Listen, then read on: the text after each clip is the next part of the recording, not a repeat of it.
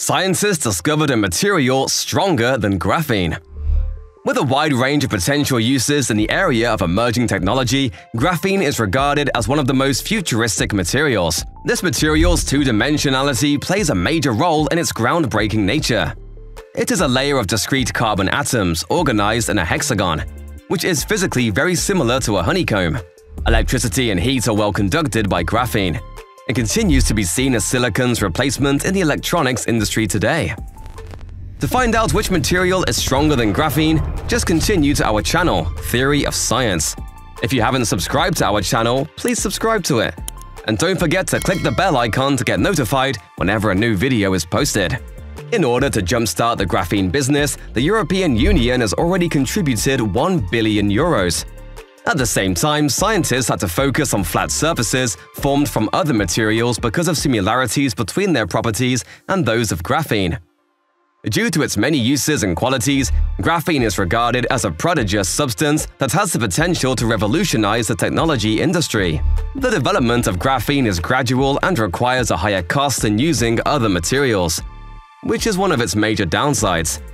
As a result, expectations surrounding graphene aren't being fully satisfied. For this reason, a number of experts are actively developing Borophene as a different option. The most effective Borophene was one made of a single layer of boron atoms. Since its initial synthesis in 2015, researchers have shown that it is more flexible and stronger than graphene.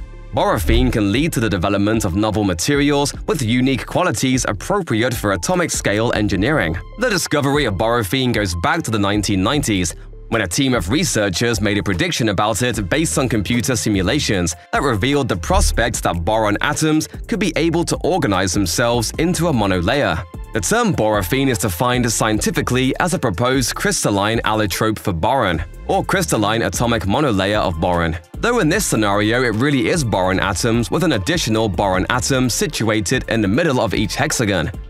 The hexagonal configuration of the atoms is quite identical to that of the carbon atoms in graphene.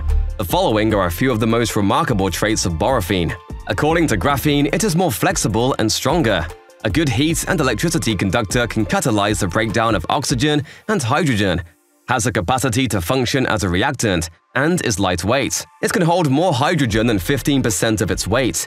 Given that graphene is more durable than diamond and is made of pure carbon, the fact that Borophene is stronger and more flexible than graphene is quite significant. It is one of the hardest elements that exists on the planet. Borophene is also an electrical superconductor. This property is provided by the unusual crystalline structure of the material, which is composed of boron atoms.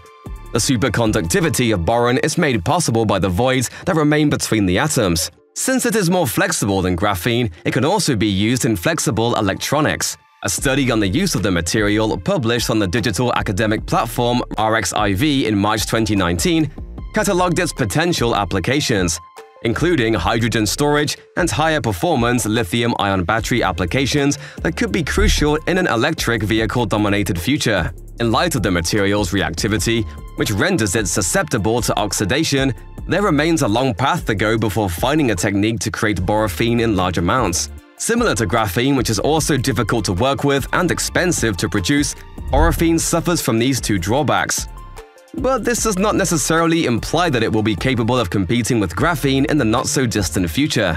The material is actually made when elemental boron is deposited on the surface of silver or being subjected to a very high vacuum by the molecular beam epitaxial growth process. The first 2D sheets reportedly developed are metallic, have a poor attachment to a silver substrate, and have a distinctive surface bent or crinkled. Since then, boron atoms over silver substrates have been used to construct 3 distinct kinds of 2D boron films successfully. This is even a nanosheet as anticipated by theory, despite the fact that the principal atom, boron, is unquestionably a non-metallic semiconductor. Graphene specialists say Borophene will transform the computer processor and chip industries because of its even better electrical conductivity. Additionally, the defense sector and ballistic applications use Borophene. borophene. It can probably be used to avoid being detected by radar or to counter radar. Although it is too soon to discuss the commercial synthesis of borophene, scientists made significant progress in the advancement of technology last year. For the first time, experts from Northwestern University in the United States were able to do what was previously believed impossible. They were able to create a two-layer borophene. Although each boron atom should theoretically form bonds with 6 more atoms, in practice, they typically only do so with 4 to 5. It is the presence of voids in borophene crystals that distinguishes them. China and the United States have independently examined its mechanical properties. It has 2 distinctive qualities that might explain its novel characteristics. One of those is the boron atomic network, which consists of several changeable hollow hexagons that, by individually altering the HH content, produce a triangle reference lattice.